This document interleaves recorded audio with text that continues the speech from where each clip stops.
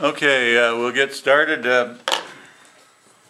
I never got any more work done on my glove last time because I just ran out of time at home. I've had too many projects on the go, and my lathe motor burnt up. It's brand new. It's only it's 20 years old, but it was brand new. It's never been used. I bought it, and it was in a hardware store in the basement, and they brought it up, and I got it for half price. So anyway. So I was turning gavels, and I was just standing. I was just finishing up a handle, and all of a sudden sparks came flying and blew the fuse. And so I've got it in at the. There's a place over in Whitby, for those who don't know, that repairs motors. Oscar is the guy's name I deal with. Anyway, that's my story. So I didn't have time to do a whole bunch of stuff this time around. So what we'll so we've got that hand and the arm separated, likewise over here, and you can mess around with this hat and get it shaped. It still looks a little bit too bulbous, and the back of his head, of course, you got to kind of visualize that by looking at it side on, and you'll see that the back of the head is a little bit too pronounced.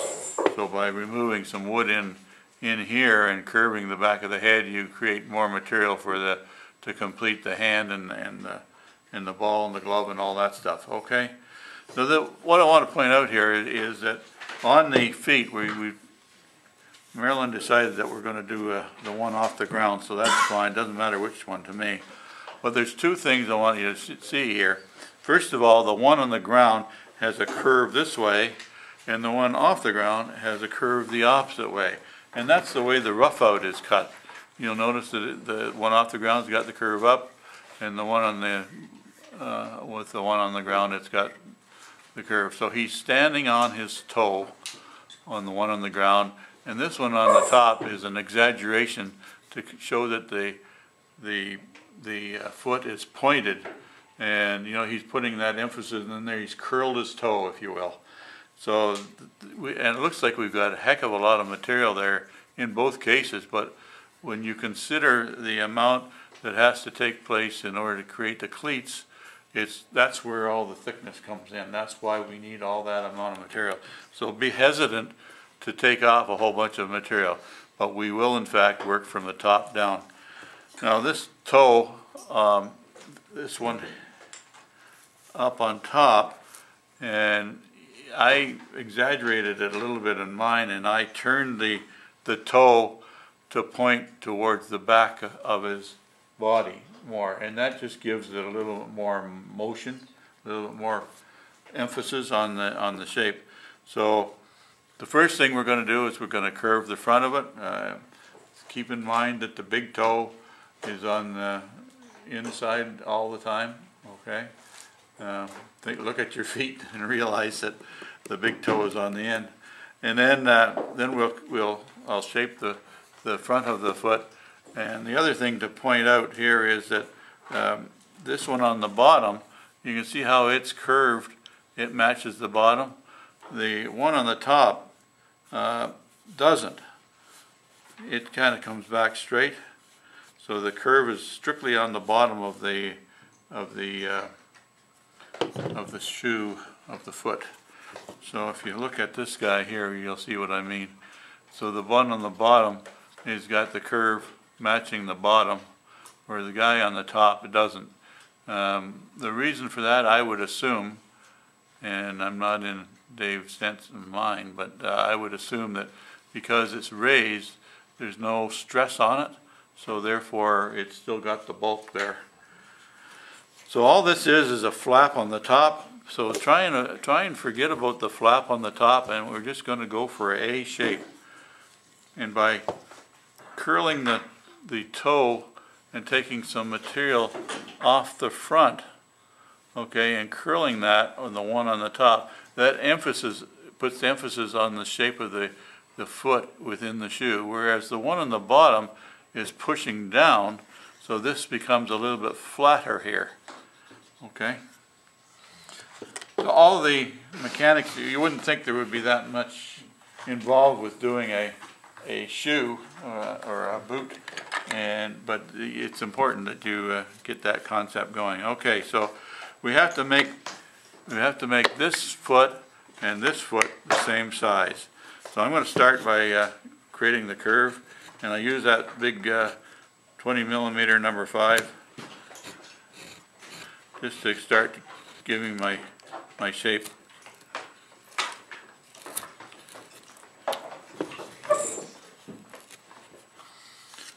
So there's where I see where the foot is going to be, and if you start looking at it from the bottom, you'll see that if I'm going to curve that in here, I'm going to have to take some material off of this side over here, aren't I, in order to make that curve work. And I want to make it about the same size as this one. I guess they could be a little bit different, but try and keep them relatively close in size. So I'm going to have to take some material off of the outside here.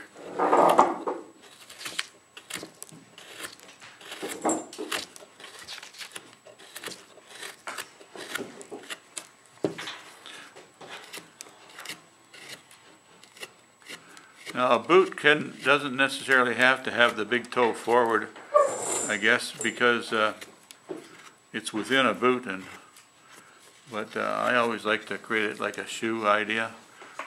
So I'm going to measure the width of this one here, and so I can see that it's about yay wide, and that one there. So I still got material over here I've got to take off in order to make that relatively the same size as the one on the bottom.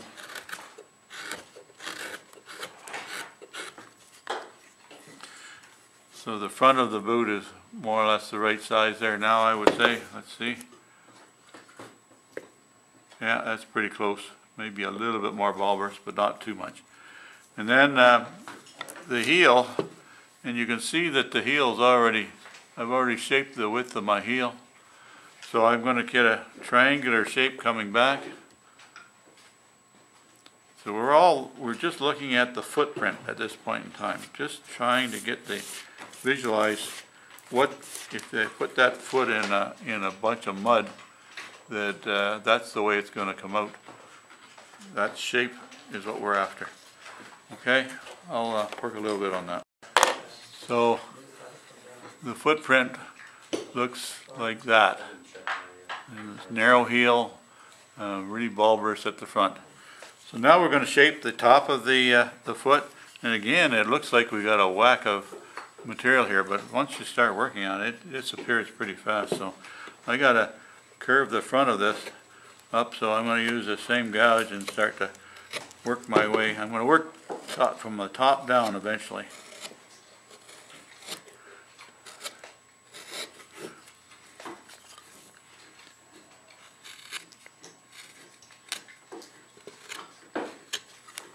That's a little bit hard to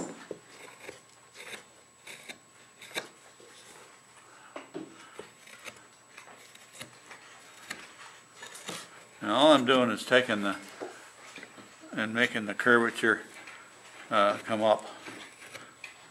Because the next thing I'm going to have to work on is the flap, so I'm going to have to take a bit more material out, but let's just get the general shape.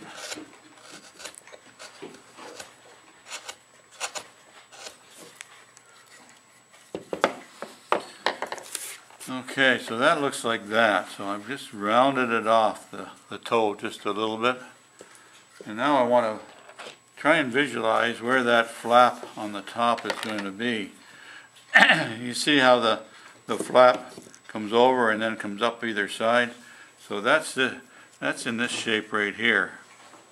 So if we look at the finished one, you'll have a better chance of visualizing it. So you can see that the flap is the highest part of it in here. So I'm going to create that flap and then finish off the toe. So I want to get that part done first. So I'm going to guesstimate as to where it's going to end up. You can spend a lot of time measuring if you like, but it doesn't have to be perfectly exact.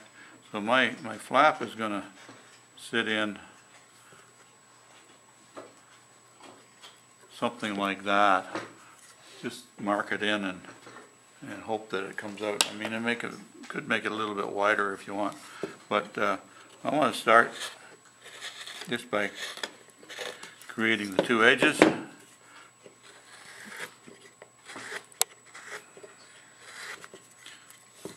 And the front. Make basically a little square going across there. I can shape it however I want it later.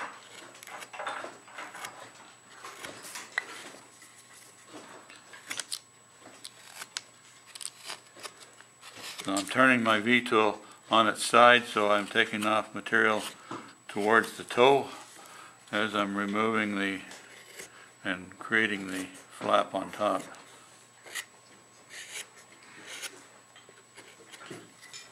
So right away you can see that, maybe if I come in a little bit tighter. Right away you can see I've started to create the flap just by creating that edge all the way around.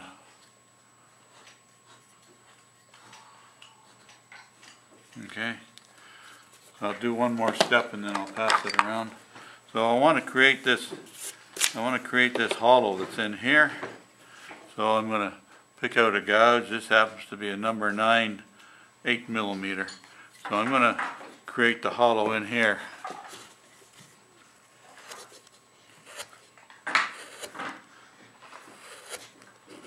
More importantly, I don't want to lose that concept that there is movement in there. There is a requirement to make that hollow in there.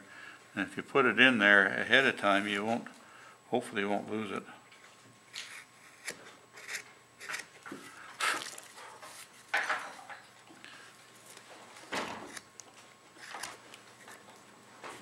Hi.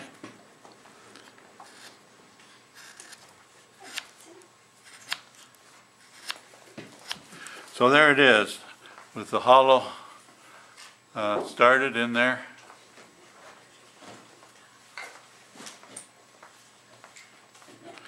And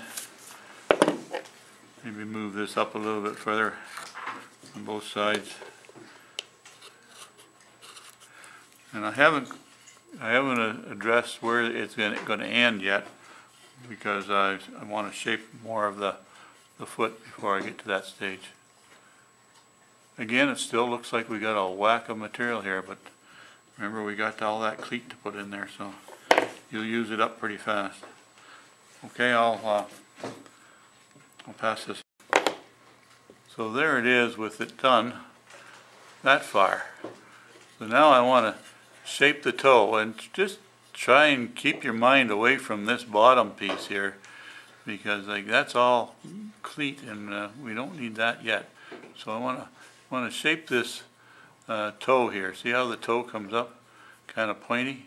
So I need to take a bit of material off the front of it here.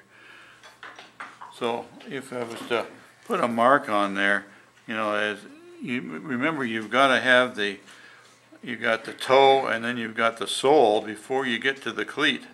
So you got to get to that section there. So if you see, forget about the sole and everything. You see the shape that comes up there.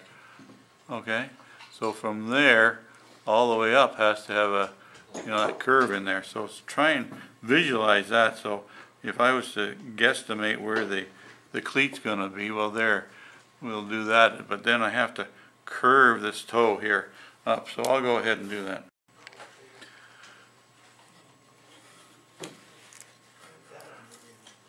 So see how I've shaped that toe there now? And you can give it whatever shape you want. I just put a little V-cut down here just so I could create that shape of it curling underneath. See, it starts to curl underneath. And so these are going to be cleats down here, and you can see that I've got lots of material here for the cleat, and because it's going to be set back in. And we'll get the cleat pattern later on. But it's just about time now to put a V-cut down here to create the bottom of the sole. It's not the top. We're going to create this bottom of the sole down here. So we want to create that shape coming down here. So again, I'll just take a V-tool, and I mean, you can draw it on if you like, but you can likely just freehand it. We're just trying to get a mark there so that we don't lose our concept of what's going to happen next.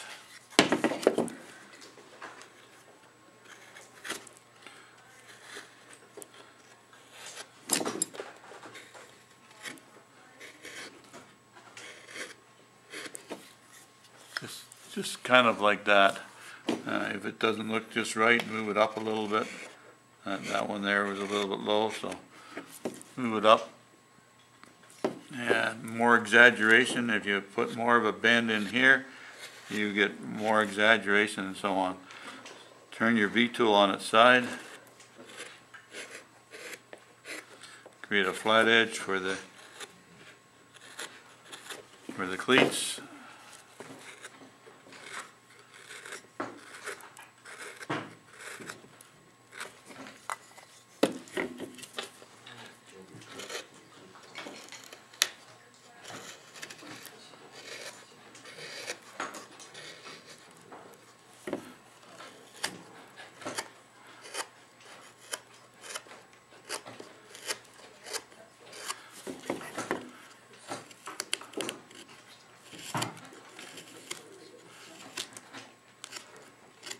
Don't go in too deep, because remember, you still got to create those cleats. I found that I had a little bit of difficulty, if I remember correctly, when I done the original, that they had to get the separation between the cleats, and that, because it's all ingrained, created a little bit of a problem, but a little bit difficult.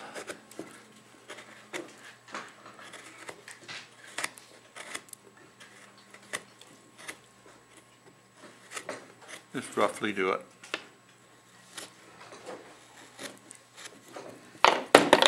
Oh, it looks something like that.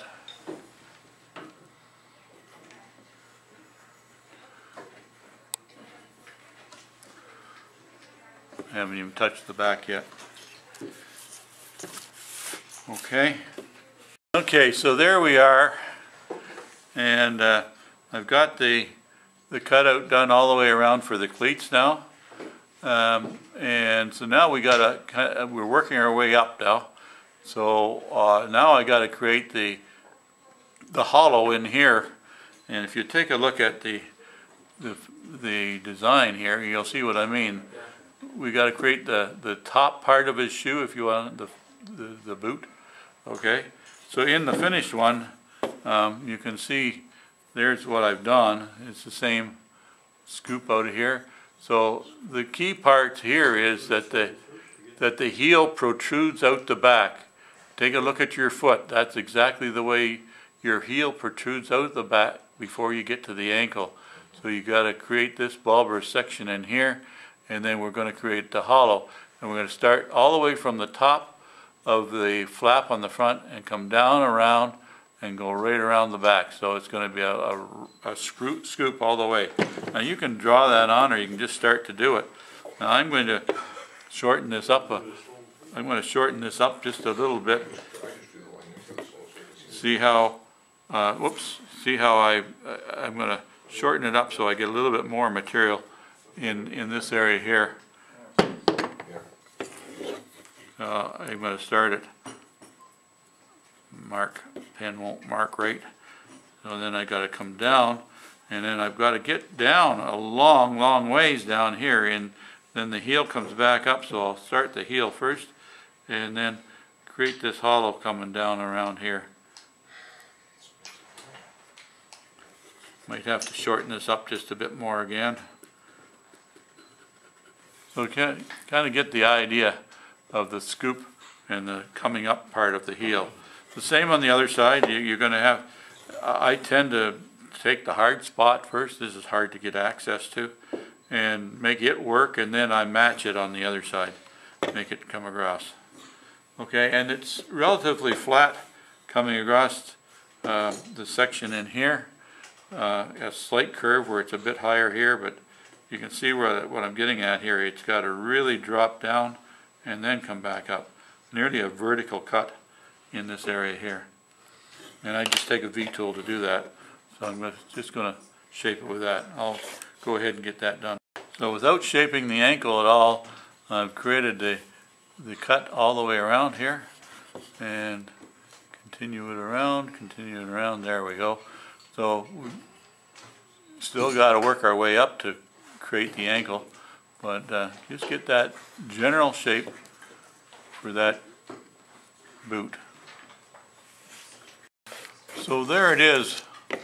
They're done with the the cleats are going to be there. The toe is more or less done. A couple of things. I'd like you to spend a bit of time and shape this boot, whatever shape you want it to be. Get a relatively flat gouge, a number 3 or a number 5, and shape your heel. Get that all shaped around. Use the gouge upside down or backwards, and just get the nice shape coming there. Likewise for the front of it, get this shaped here, and quite often you'll have a bit of a hollow, particularly on the inside, not necessarily on the outside of the boot. So over here you might want to put a bit of more of a hollow in here, but get all of the boot shaped before you work on the ankle. So you're going to make the boot, and then you're going to make the foot fit into the boot. One more thing I'll point out to you is this flap on top is twice the thickness of the leather of the boot, okay? Because it's flopped over. So when you do the hollow in here, in this section in here, to establish the top part of his foot, then you've got to hollow that out more in order to make that flap sit proud. Do you understand what I mean there? Okay. So when we get to that stage, you want to make sure that you've got that sitting a little bit more proud than the leather in the boot. Okay. So that's just some of the points to point out to you there. We'll let you work away at that, and then we'll come back and we'll start working on the ankle. Okay, so let's carry on here. Okay, so once you're relatively satisfied with the shape of the boot, and the cleats are cut in, the flap is there. You've got an extra notch in here because the flap is thicker. So now we're going to jump to the top up in here so that we establish this down here a bit. We got to establish the bottom of his pants. So see how it comes down on about a 45-degree angle. So just take your V-tool and let's establish that. Let's get that going and get that cut in so that we can shape the pants later on. But we got to have a stop point for the pants, and then that becomes our start point for the ankle and the leg. So again, this same principle applies when you're going to do the other boot. Okay, so get that out of there. So there it is with that's where I figure the pant is going to end. So now all we got to do is work between the pant and the boot to get that ankle established. Get that started, and then we'll... Okay, so I want to point out something to you, and then I want you to forget about it. Okay, in the diagram, and it's very clear with this bottom foot, or more clear with the bottom foot, because you can't see the back of the heel in this picture here.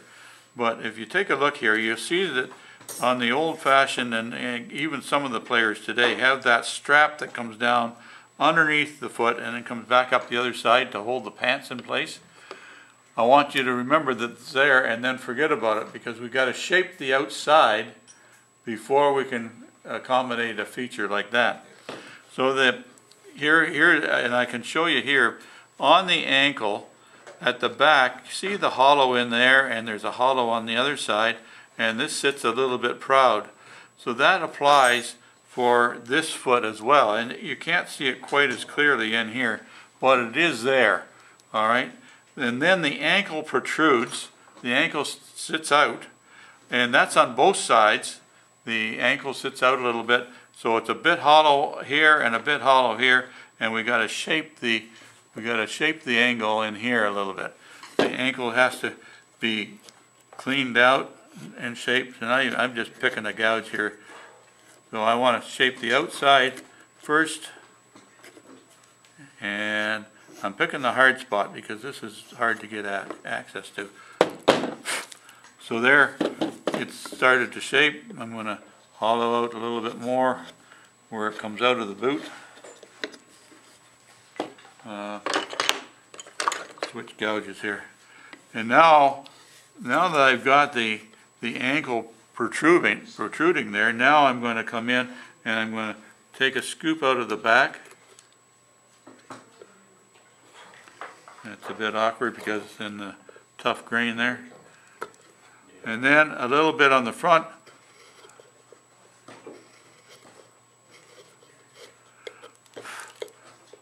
And you can play around with this a bit.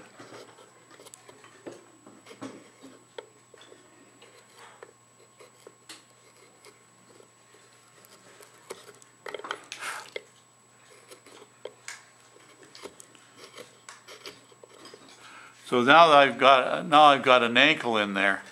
See if we can do the same on the other side. So get a hollow coming out of here.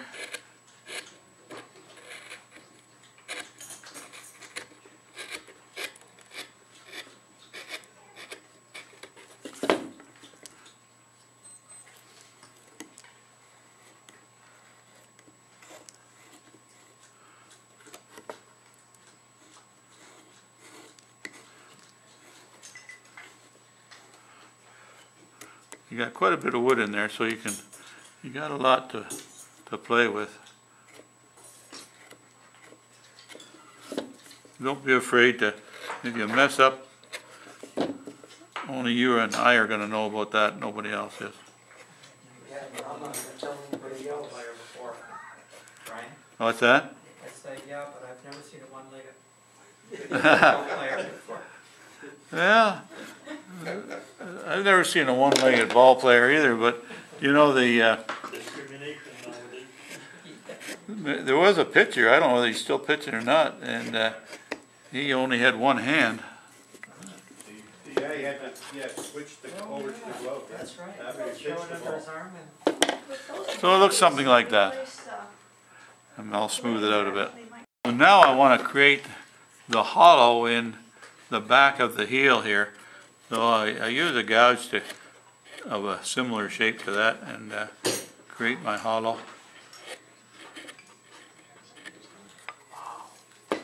And likewise, I'm going to use the same gouge on the front, so I create the hollow in here as well. Now you shape the leg and the ankle whatever size you want, but just remember you got to make it match or closely match the other foot, that's all.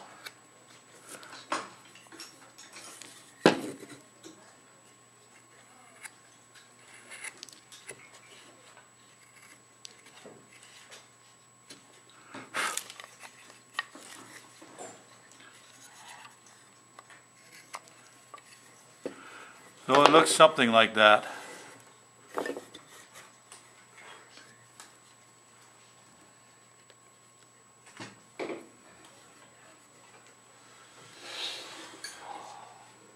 And we'll have to work around a bit more on that, but that's basically the idea. Now I will go on because we are running out of time here. And I'll draw the cleats in the bottom, and quite frankly I do not have any clue as to how the cleats go on the bottom of a boot. But what I like to do, or what I tried to do in my finished one, is tried to make them all the same. So I'm going to draw the front cleat on, and that's the size I'm going to try and go by for the other cleats. Now that can be moved whichever way you want. To me that likely could be moved over a little bit. Maybe I'll use my steel eraser here and we'll move that over a bit.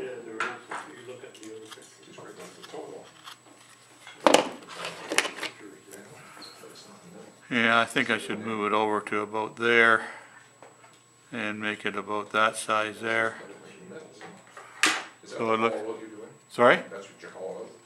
Well, eventually, yeah. Because then the cleat's on the other side of that, right? And so now that's the toe cleat, and now we're gonna have to have a cleat on this side, and a cleat over here on this side here, Okay, so and then another set back here, and one for the heel. So, the one on the heel, just match it with the one on the front. oh, that's tricky. And then the ones on the side here, what I did was I just drew a line straight across, and that's how I lined them up. And so then the next one is up here and up here, and I drew a similar one on this side. So then you can use your hand as a guide to go down and measure the widths of them. So then, once you get them all done, of course, then all this material, which is all end grain, by the way, has to be removed.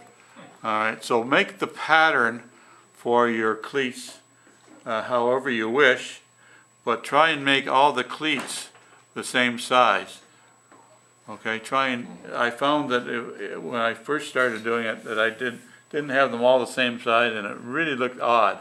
I mean, maybe nobody would look at the cleats on a caricature, but anyway, I tried to make them all the same size. And I think that's what Dave tried to do here too. I think he tried to make them all the same size. But it's tough to get that material out of there. I used a V-tool, and it's tough to get that out of there because it's all end grain. But take your time. Don't try and take too much at once. Just nibble away at it. Okay? So that's basically how we do a boot. Okay?